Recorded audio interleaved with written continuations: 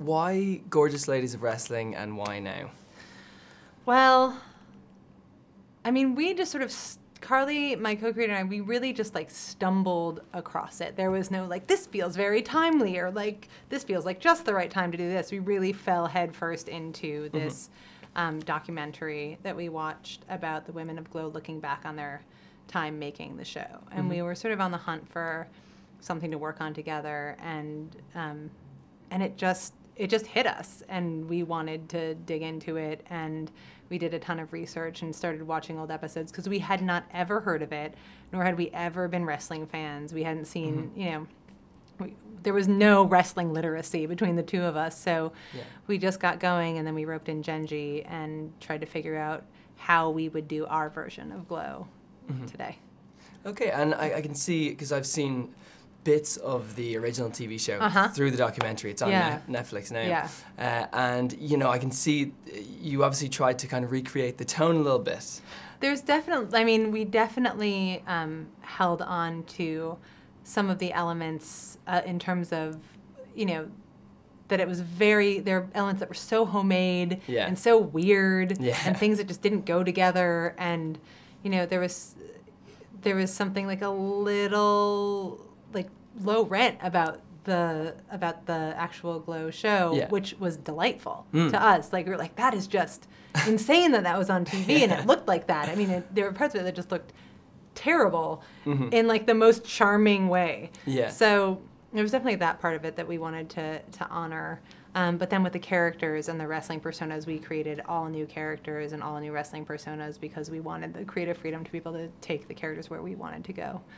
Absolutely. Yeah. And then, so did you write characters with people in mind, or how did the casting For the most part, we didn't write characters with people in mind. We had worked with Betty Gilpin on Nurse Jackie, and so and loved her and knew that we wanted her desperately to be a part of this show.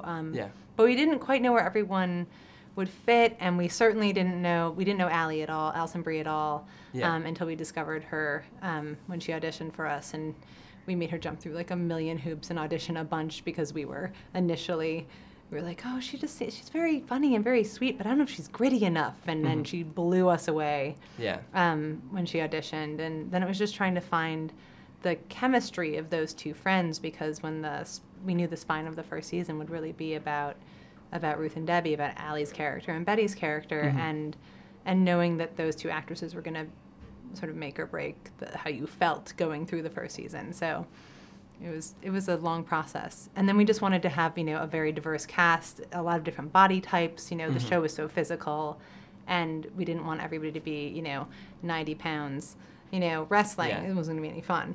So we wanted to make sure we had, you know, a bunch of different looking women to help us tell our story physically too.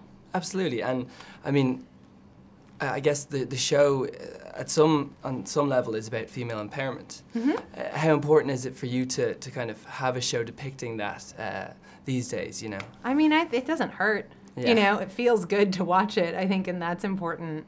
And I think we also, like, have to undercut that, too, because I think that in the 80s, you know, it didn't always feel empowering. And I think that there's just inherently a lot of exploitation in terms of women and wrestling, and, you know, what they were wearing and who they were wrestling for and who was looking at them and who was creating that show. I mean, this is a Glow created by women, and that is not what the original Glow was. No. So I think our intention is different, but I think what holds true for both of them is that these women on our show and the women of the original Glow discovered a real power and, you know, and felt completely like superheroes in the ring, and it really transformed them.